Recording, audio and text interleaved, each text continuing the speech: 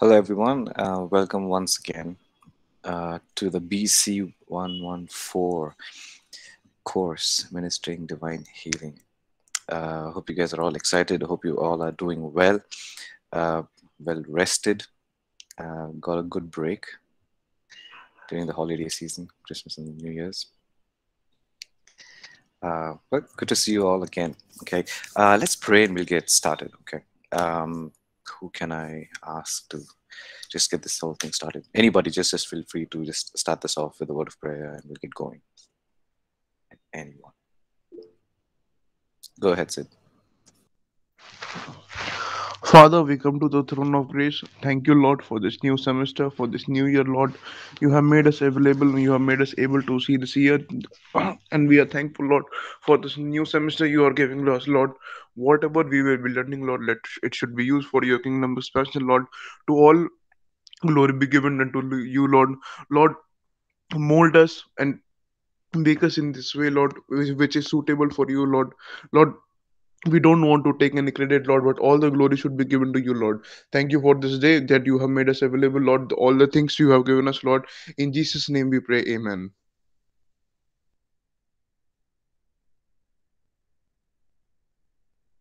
Amen. Thank you, Sid.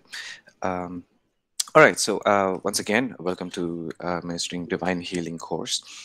Well, as you must have taken a look at the course objective, right? Is this whole course in a nutshell is to empower us, all of us, to walk in the power of God, to reveal His power to people around us, to live life the way Jesus lived. Okay, so the hope and the goal and the objective of this course is, towards the end of it, you will be equipped to live a life and minister the way Jesus did. Okay, and for duration of this course, we will be referring to one of the APC's publication, which is Ministering Healing and Deliverance. I have uploaded the PDF of this book in the course material section, classroom section, I think. Yeah. Anyways, did everyone d- were you all able to download the PDF of this book? Yeah, hope you have it already. Just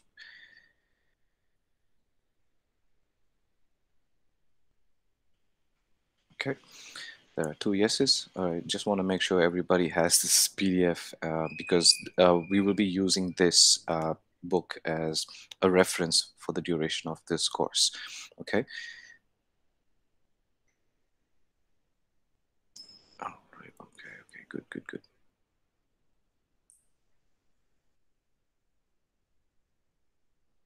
Okay. If you haven't, I'll give a minute to quickly go to the classwork section. I've also it's in the mainstream section as well. I've uploaded it in two places, so you don't get lost.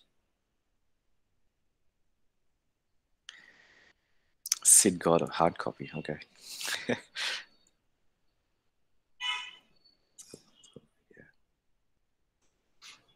Yeah, I mean, if you're in Bangalore or if you can get your hands on the hard copy, it's well and good too. I'm a little bit old school. I like the hard copies, so you can write, mark, whatever. All right. Okay.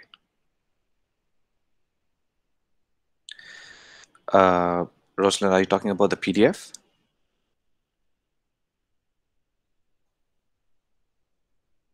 Okay. So in the stream section of the classroom, right, in the main page itself, you know where the stream section is, right? So you have four tabs on top. If you're in the classroom, you have the stream, classwork, people, and marks, right? You can either click the stream section and come to the very bottom. You see I would have uploaded the PDF with my long note. Okay, cool, cool. Okay. See, that's why it's crucial to make sure everybody's downloaded the PDF.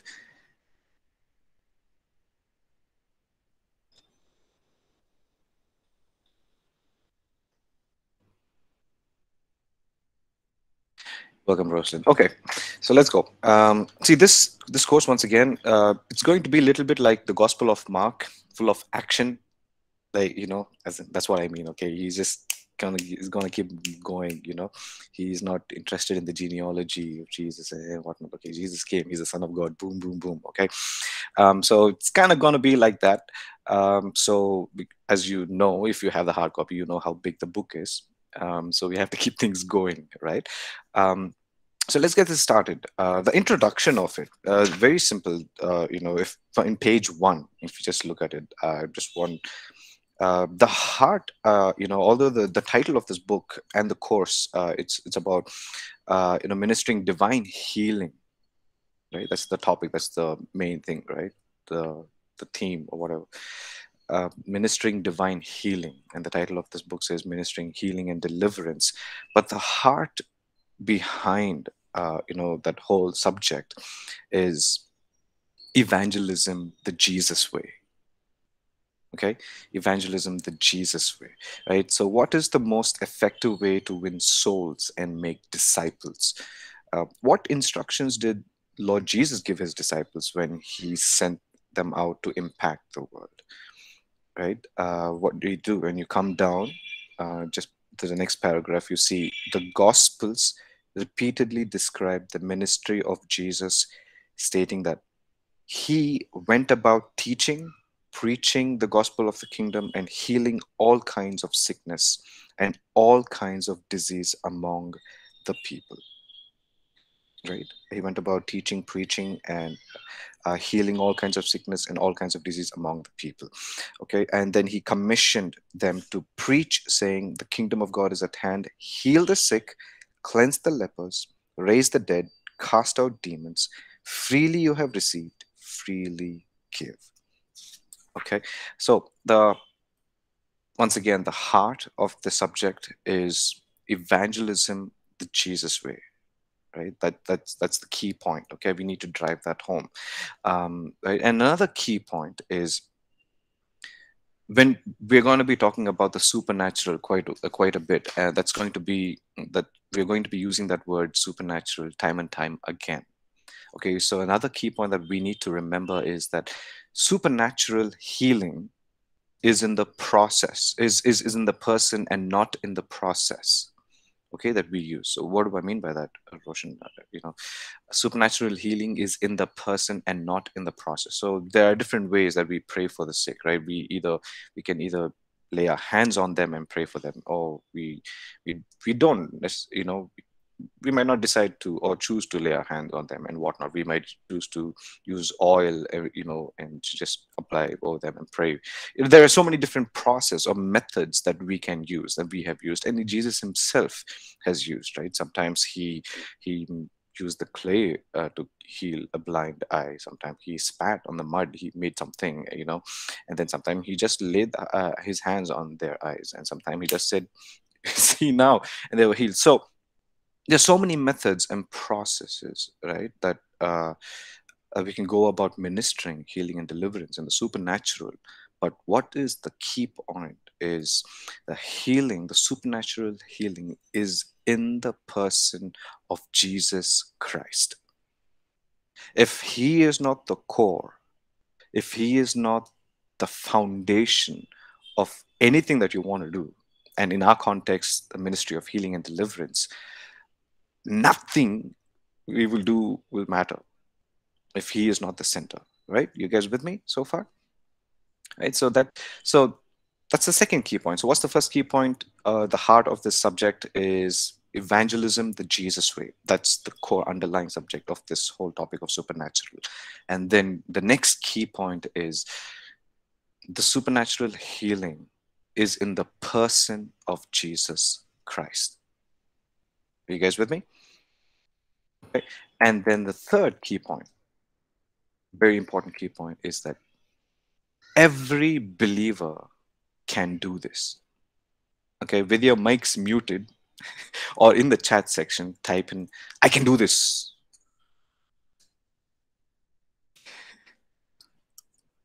Hey, come on, guys. Be slightly excited.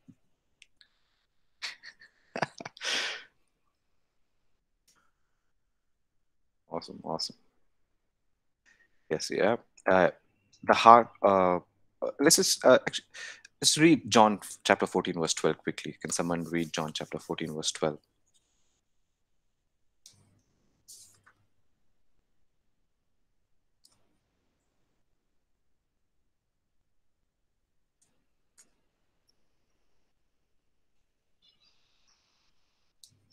Anyone? John chapter 14, verse 12. I tell you the truth, anyone who believes in me will do the same works I have done, and even greater works, because I'm going to be with the Father. Thanks, Jeffrey. Right. So, uh, yeah, like as we see the last comment there, it's through Jesus Christ who strengthens us, who empowers us, who equips us, right? So we are able to do this, and that's his heart, is that everyone who believes in him will be able to do what he did and much more greater things than what he has done, right? That's the heart of our Father for us. And so again, the third key point is, just to reiterate, is every believer can do this, right? That was the intention of Jesus. The Lord Jesus intended for every person who believed in him to do the works he did, and even greater works, right? As we just read in John chapter 14, verse 12, right? um so having mentioned these three points, we come to another important question. Okay. So why healing, miracles and deliverance? Why healing, miracles and deliverance? I just want to ask this question before we go ahead, right? Now, how many of us have witnessed a miracle or a healing or a deliverance? How many of us? How many of you?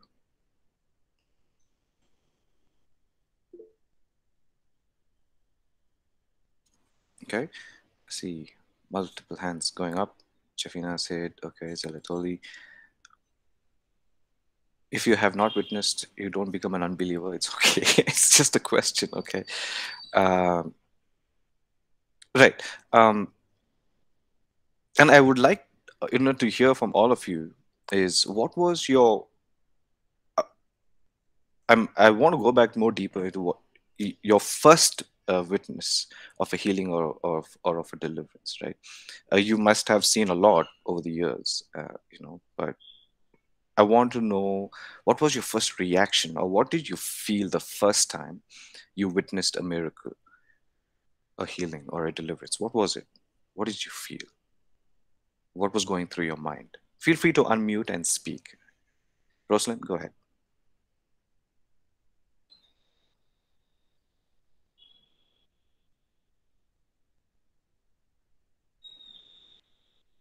I mentioned the name Rosalind. She left the meeting.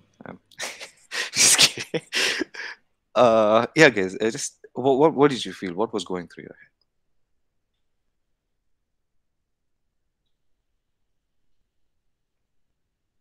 Yeah, Sid. Okay, go ahead. We'll come to you, Jeffina. Pastor, when I was like about to witness that healing, there was a doubt in my mind, like, can it happen? Because it's not typically my witness, but it belongs to my grandfather. He was having cancer, and that Okay, was of the second last stage. right. So everybody was praying in the church, and our family was also reading. What we used to do, we used to surround our grandfather, and we used to study Psalms 91 times. And after that, about after his operation, when his report came, the doctor was shocked. There was no cancer, Wow. and I was believing like how it can happen, Hmm. and we were praising God in different ways. This Awesome. was my first miracle I received. Awesome. Thanks for sharing that, Sid. Appreciate it. Amazing. Yeah, Jeffina, go ahead.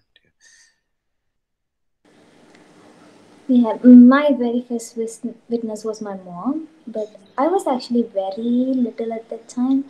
I was kind of doing my third grade or fourth grade, so I was very little. But she was having thyroid, but the doctor at a point said it was healed, but still she was not healed on the inside, and we were thinking about all of the different things what she could be going through, and finally it was a curse, and she used to speak in tongues, and she used to be like she's filled with Saturn or something. I don't know a lot of information about it. I was very little, and I was afraid of seeing my mom. And every evening, my mom's sister, she used to come and pray. So we hold hands together as a family and pray. The only thing that I wanted was her to be healed. And when I heard that the doctor can no longer do it, somehow we always believe that God can do great things. So I was little, but I still believed God can do things. So we kept praying, and finally she got healed. And what I felt was I was happy at that time. Like I got my mom back. That's the only thing that was on my mind. Like she's no longer going to struggle with anything. So actually, I was very happy. That's the only thing. I didn't have any confusions or doubt because I was little. All that I wanted was healing. All that I Yeah. wanted was my mom back and nothing else. So I was happy. Amen. Amen. Thanks for sharing that, Jafina. Awesome. Anybody else? I want to hear from you guys. Yeah. Yes, Abu Bakr. Go ahead. The first witness of divine healing I encounter is my daughter, my little daughter. She was 5 years old then, and he has a swollen leg, and the leg is paining her seriously. He can't sleep. We took her to the hospital, and they did some series of tests, and they discovered that they don't discover anything. I was disturbed and just recommend some drugs, and we bought it. Despite that, there's no changes. Mm. And after our morning devotion, one day I just called her. Do you have faith? I asked her, do you have faith that Jesus Christ can heal you? Say yes, I have faith. Daddy, pray for me. And immediately I lay my hand upon the leg and I pray. Say, God, you said your word heals. Send your word to this leg and heal it. Uh, every any sickness in this leg, heal it through your word. And immediately I pray. But one thing I discovered that my daughter go along with me in faith and said, the immediately I pray finished, they said, my dad, the pain has relieved. And I didn't have the pain in my leg again. And as from that moment, you don't have any, you don't have anything, nothing happened to her again. So that is my first divine healing that I encounter. Thank you. Amen. Thank you for sharing. Praise God. Praise God for what God did. Yeah. Awesome. Thanks, guys. I mean, so I'm sure by now you all remember that your first encounter, your first witness, witnessing a healing, is. I think it's important that we ask that question. I mean, just so it takes us back to where how we felt, whatever it is, right?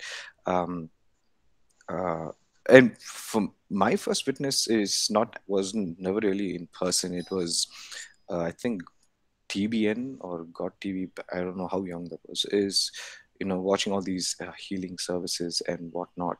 People coming off the wheelchair, and I was wearing half pants going to school. So I did. It's uh, and you're in a position of wonder, awe and wonder, isn't it?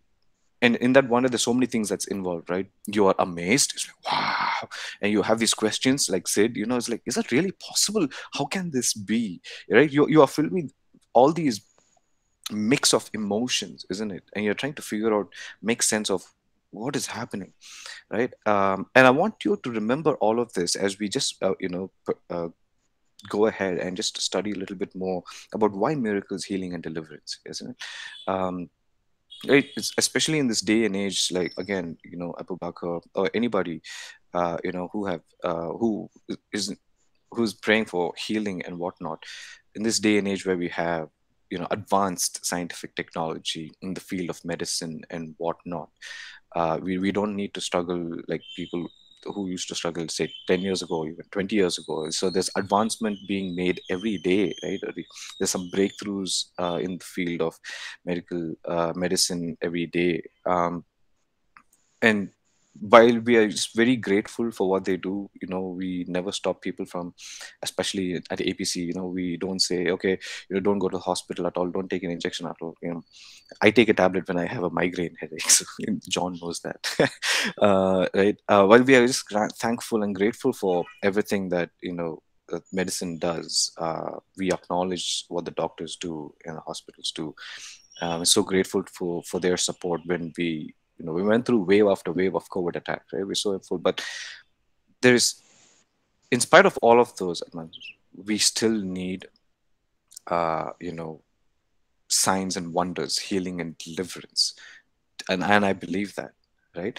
So keeping all of that in mind, there are a few 8 points that I wanted to take us through, right? In your PDF, we'll start from page 6.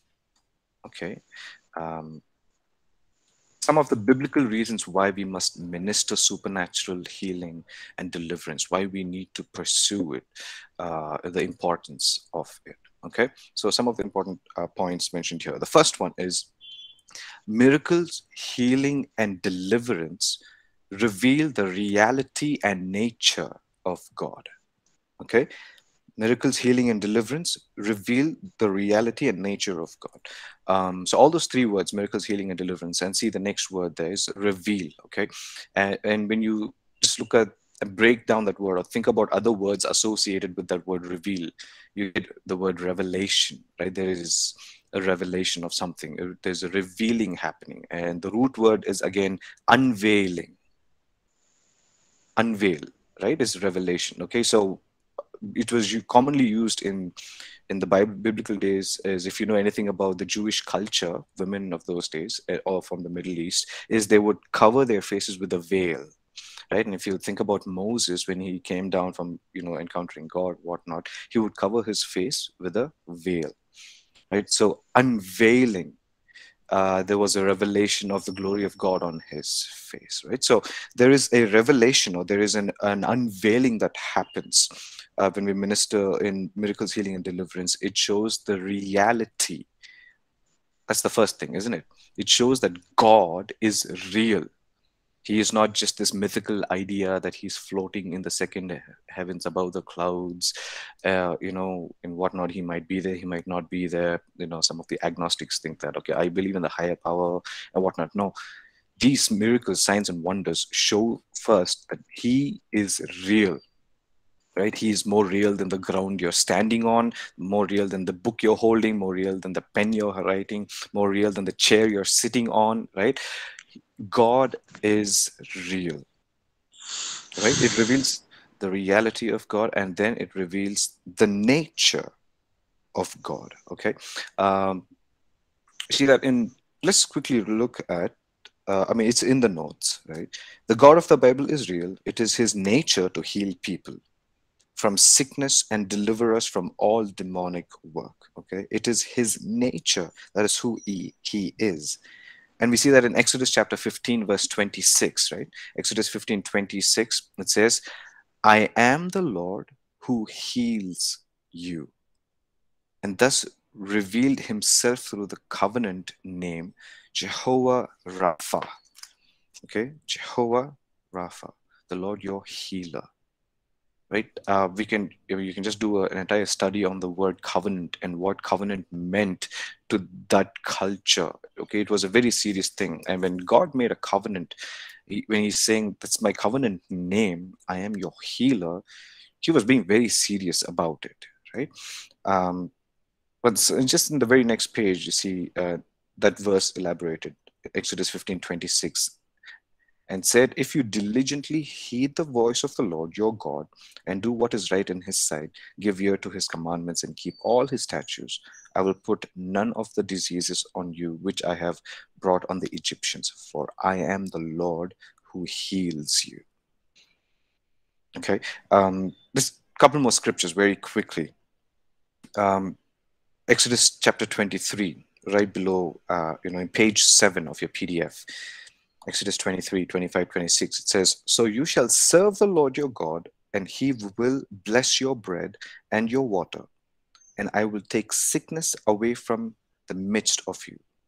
No one shall suffer miscarriage or be barren in your land. I will fulfill the number of your days. And another scripture, just one more and we move on, is Psalm 105, verse 37. He also brought them out with silver and gold, and there were none feeble among the tribes. Okay, none feeble among the tribes.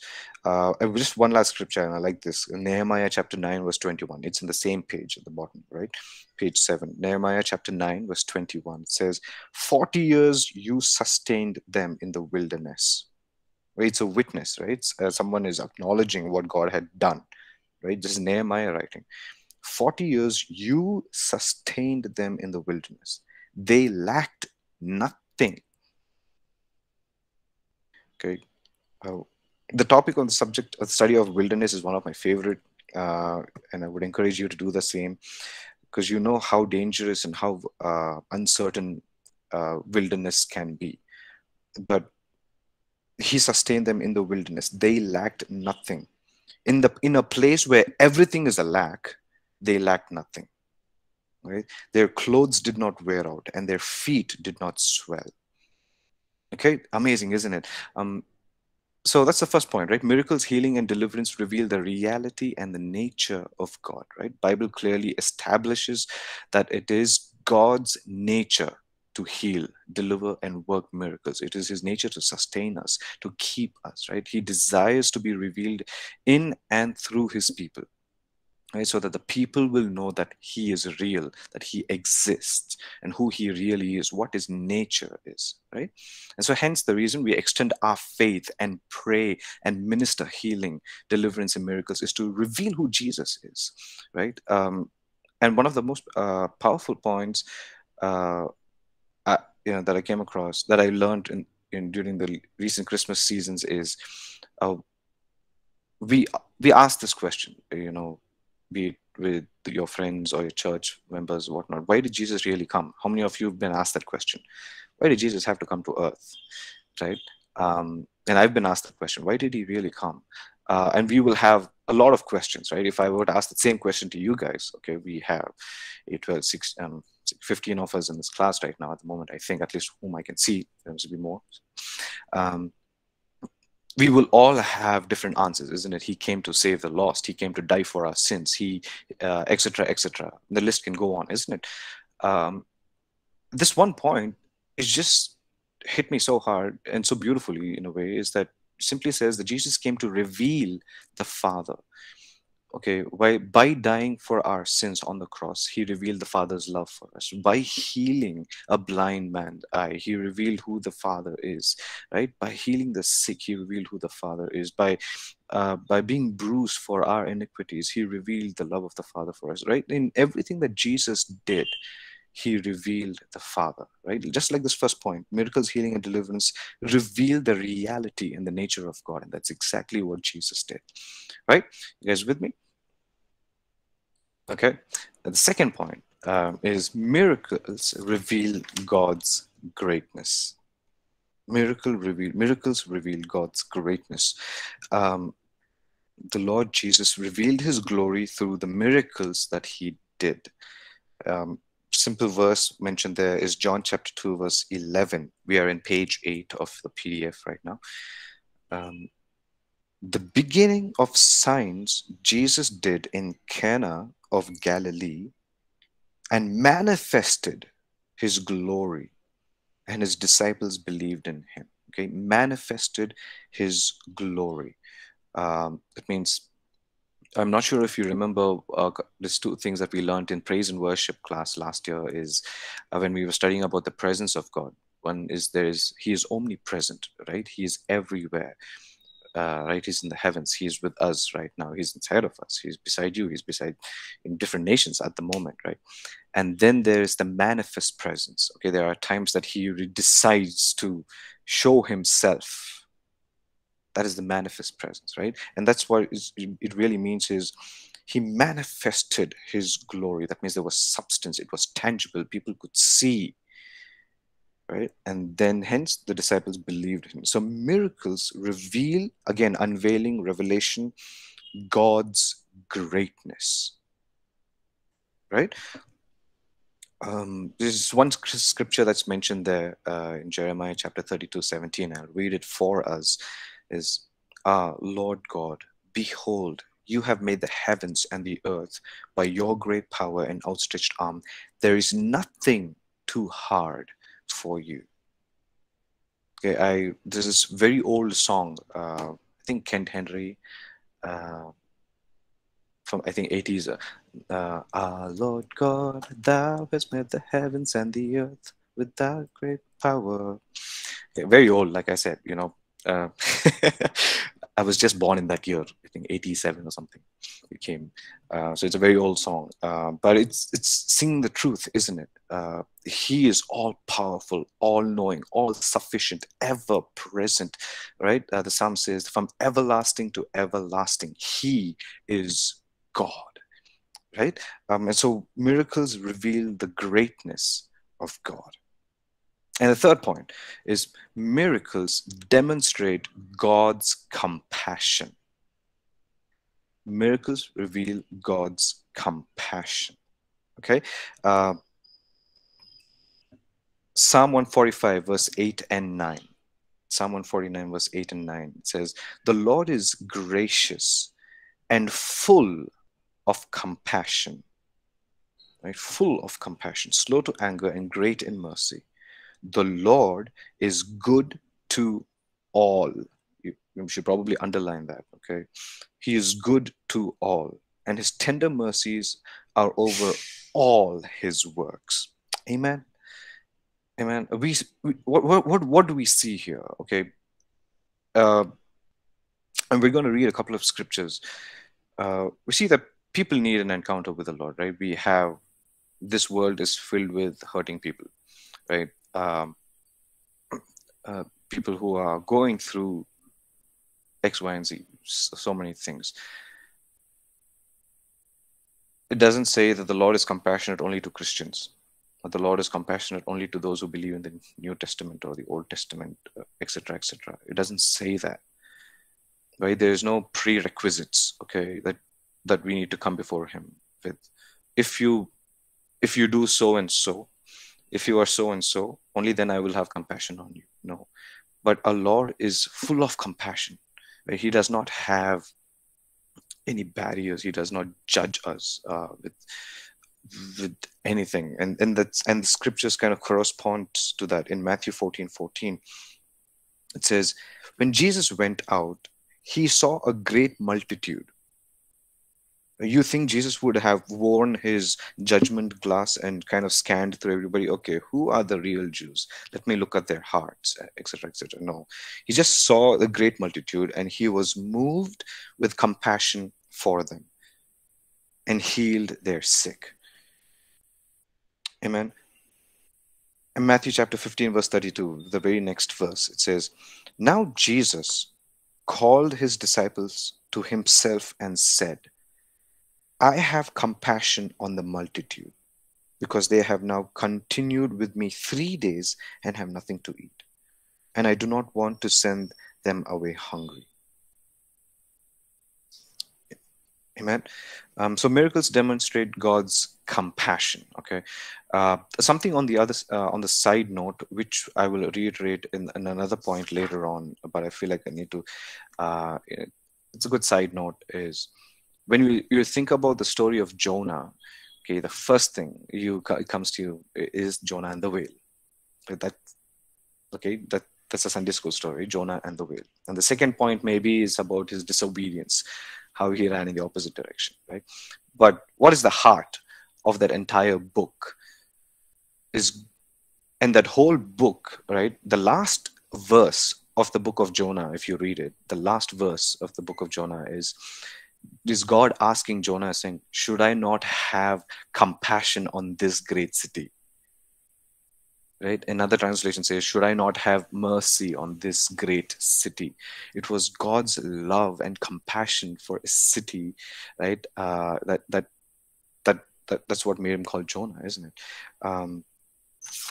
So yeah, I mean, he's full of compassion, and we, so grateful for that. So that's the third point. Miracles demonstrate God's compassion. Are you guys with me so far? Yes. Yes, no, maybe.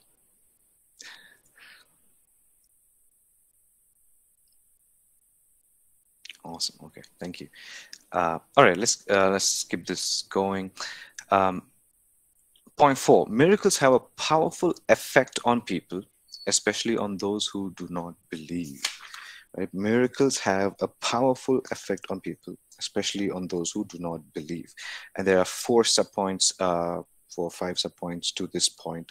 First one: A, miracles get people's attention. Okay, miracles get people's attention.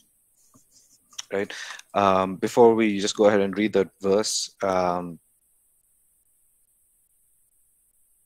the ministry of Benny Hinn, this is again going back to 2000, mid 2000s or early 2000s, right? That's when God TV was available for, if not all, most of the nation of India, everywhere.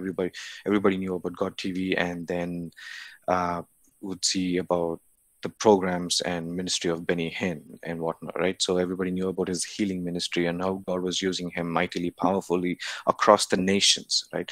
And then, so then the first time he came to Mumbai, I remember, as a huge population, just group of people went there. And then he came back again to Bangalore in 2005, January. I remember that because I volunteered for it, to be a volunteer. Huge ground was filled with some, I don't know how many thousands of people. And why did they come? And this ground was in the outskirts of Bangalore, not even in the heart of the Bangalore. And people from every nation, every state in India would come, maybe even other nations wouldn't come. And so the first point here, miracle gets people's attention, right? So you get good and the bad. So talking about Benny Hinn's ministry, okay, so he got a lot of bad attention. I remember how many news channels, the local Kannada news channels, were just, my gosh, belting him.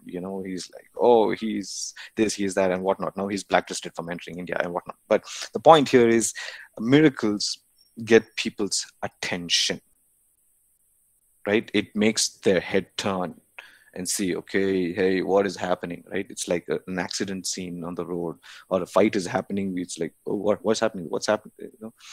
It's a very Indian thing to do, right? Something happening on the road is like, oh, what's happening?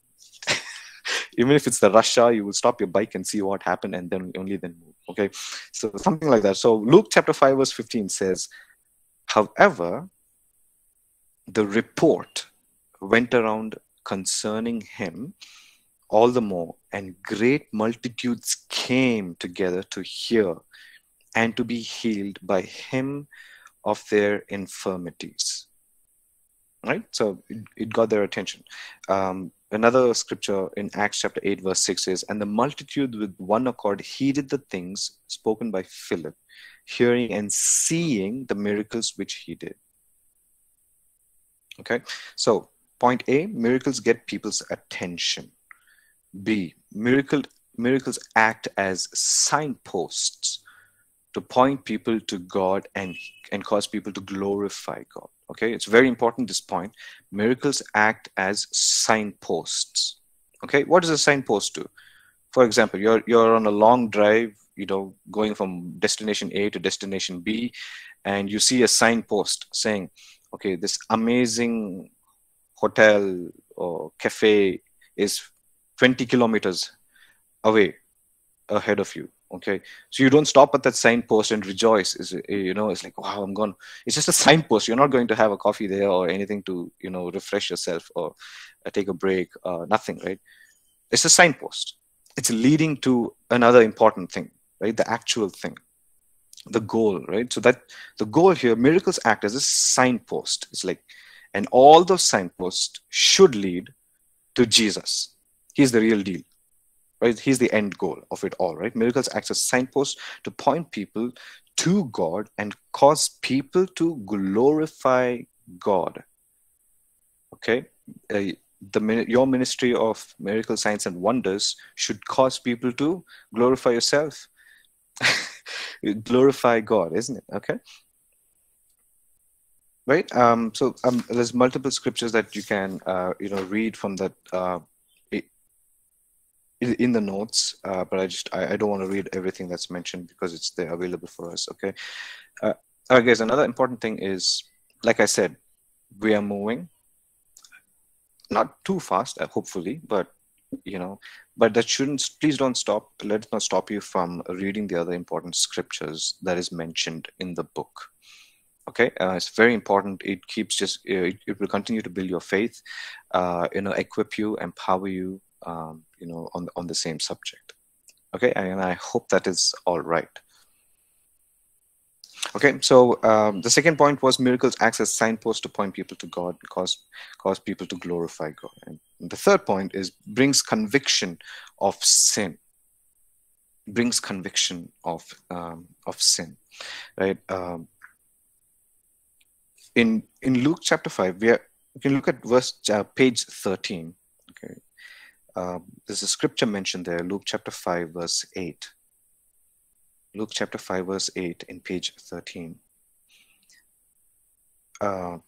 Just the context here is, we know, right, Peter and his team had fished all night and caught nothing. And Jesus comes and stands by the seashore and says, cast your net on the other side. And Peter says, Lord, we've tried doing this all night. We have caught nothing. But because you say so, we will do this. And when Peter catches this huge catch, his response is this. When Simon Peter saw it, he fell down at Jesus' knees, saying, depart from me, for I am a sinful man, O Lord. Right? So miracles, signs, and wonders, that's the context here, right? It brings a conviction of sin in our hearts. All right? And then D, it brings people to a decision point. So at that point, Peter had to make a decision, right? And Jesus asks him the question, come follow me. I will make you fishers of men. In that conviction, following that, Peter had to make a decision. And all of us arrive at that point. Right? When we are convicted, we have to make a decision. And usually in our context, in our modern day and age, there's an altar call being given, right? When we see what God is doing in a crusade or in a conference or in the church service and whatnot, we see all these wonderful things that's happening, and it kind of convicts us, and there's always an action call.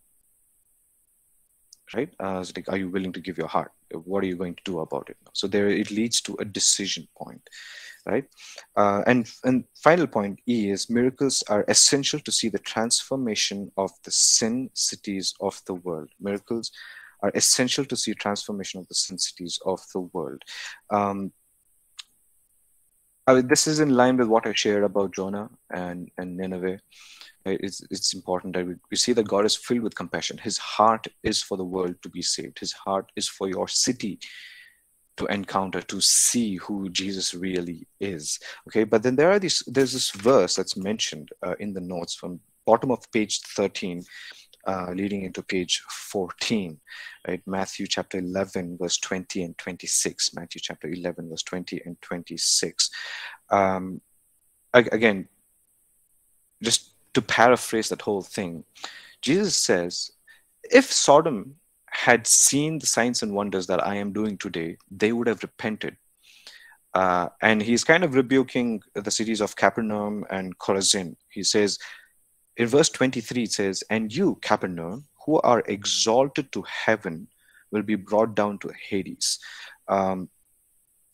It's just, that day and age of metaphorically saying, hey, you're too proud.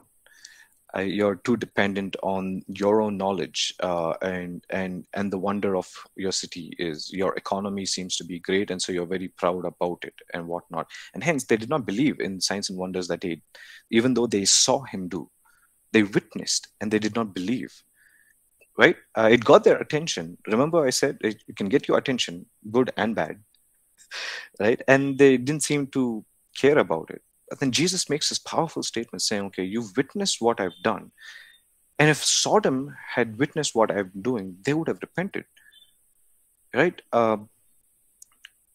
Judgment on them will be a less harsher than judgment on you. And he's talking to Capernaum and Chorazin. Um, right. So that's point four. It's all about miracles have a powerful effect on people, especially on those who do not believe. Right. That's point four. And leading into point five, the importance Jesus gave to miracles. Right. Importance Jesus gave to miracles.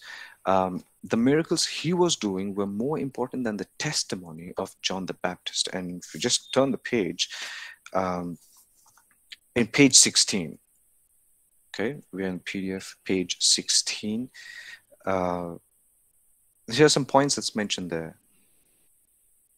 And again, I'm not going to read all the scriptures that's mentioned, but just go through the points that's mentioned. Is the miracles he was doing were more important than the testimony of John the Baptist. When the Jews questioned him about being the Messiah, he pointed to the miracles he did as authentication and challenged them to believe because of the miracles he did. Okay, remember this point is about the importance Jesus gave to miracles. Okay, if is that should catch our attention. Okay, the importance Jesus gave to miracles, that means pay close attention to that. Point two is that every time he was questioned by the Pharisees or the Sadducees, are you really the Messiah? Well, how can you say about this? And Jesus points towards the miracles he did as authentication and challenged them to believe. And in Matthew chapter 11 verse 1 and 6, when John the Baptist is in prison, he sends his disciples to go and ask Jesus, are you really the Messiah? What's happening? That's the context in Matthew 11, verse 1 and 6. When John the Baptist in prison was doubting if Jesus was indeed the Messiah, the Lord Jesus pointed to his supernatural ministry as evidence that he was indeed the Messiah. And finally, point four is when his own disciples questioned him about the Father, the Lord Jesus pointed to the supernatural works he was doing as evidence that he and the Father were one. Okay, a very important point there, right? When his own disciples questioned Jesus about the Father and the Lord Jesus, he points towards the supernatural work that he was doing. And all of those things, all the scriptures and every point that's mentioned there, is backed with the scriptures that's mentioned there. So I would encourage you guys to go back and read those scriptures. Okay, and just a couple more points until we finish, and we'll break. Point 6 is the kingdom comes with power. Right, the kingdom comes with power. Okay, in page 17. A couple of scriptures mentioned there.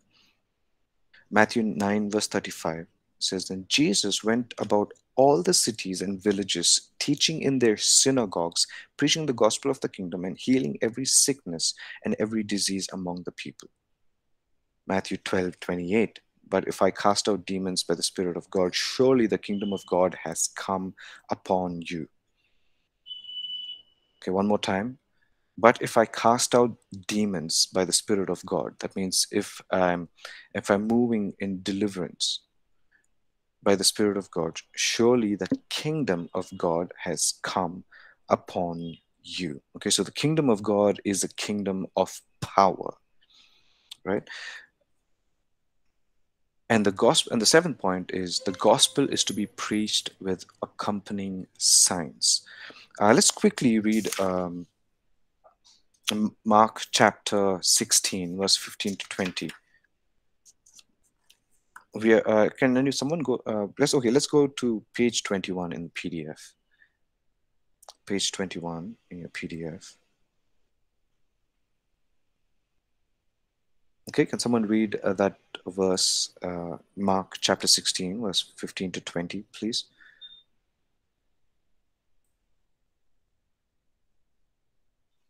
Mark chapter 16, verses 15 to 20. And he said to them, go into all the world and preach the gospel to every creature. He who believes and is baptized will be saved, but he who does not believe will be condemned. And these signs will follow those who believe in my name. They will cast out demons and they will speak with the new tongues. They will take up the serpents, and if they drink anything deadly, it will not by no means hurt them. They will lay hands on the sick and they will recover. So then, after the Lord had spoken to them, he was received up into the heaven and sat down at the right hand of the God. And they went out and preached everywhere, the Lord working with them and confirming the word through accompanying signs. Amen. Thank you, Sid. Right. So that's just to validate the seventh point, that gospel is to be preached with accompanying signs. Right. Um, that's what Jesus asked us and to do. And then finally, uh, in point 8 is miracles encourage people to believe for more of the supernatural. Miracles encourages us to believe for the more of the supernatural, right? It encourages us, it pushes us to be more hungry, more thirsty, to want more of what God is doing, right? Again, just a couple of scriptures to validate this point is when Jesus, in Matthew chapter 12 verse 15, in page 22, by the way, sorry, Matthew chapter 12 verse 15. But when Jesus knew it, he withdrew from there. A great multitudes followed him, and he healed them all. When Jesus withdrew, went to another place, great multitudes followed him. They were not just happy, at that one point with whatever he did. They wanted more. It encouraged them to pursue him more, right? Matthew 15:30. Then great multitudes came to him, having with them the lame, blind, mute, maimed, and many others, and they laid them down at Jesus' feet, and he healed them, right? And like that, we can read scriptures after scriptures, and I think in John chapter 21 it says, John writes, if we were to record everything what Jesus has done, this world would not have enough books to contain them all, right? So we're just reading a couple of scriptures to support all the points that's mentioned, right? Just to quickly run through the 8 points, on some of the biblical reasons why ministry of supernatural healing and deliverance is important, right? Just to quickly run through is miracles, healing, and deliverance reveal the reality and the nature of God. Miracles reveal God's greatness.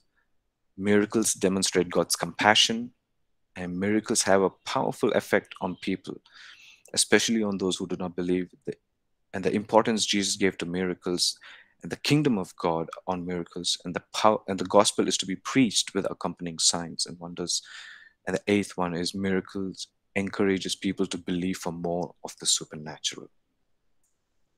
Okay, with that, we'll kind of stop now. I'm sorry we went 5 minutes late. I'll stop the recording. We'll take a quick break, and I'll see you all at 10:05.